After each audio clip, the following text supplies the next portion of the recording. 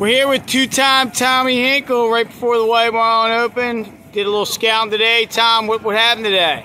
We made a little trip out to the Twin Wrecks. We had some fresh bloodworms, little squid, and we had a good day of practice out there. Went 4 for 5. So are you using fluke flounder rigs for your teasers? We are. We're dropping down sea bass rigs to go out on the teaser line. That seems to be working great.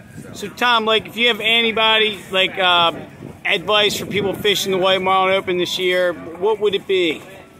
Twist the tees and blow the whistle.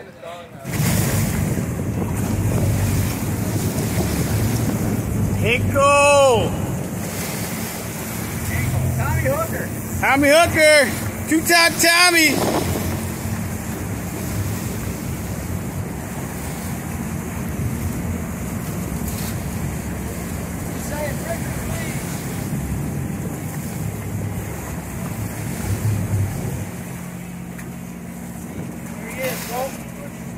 July, get that on. Hurry up.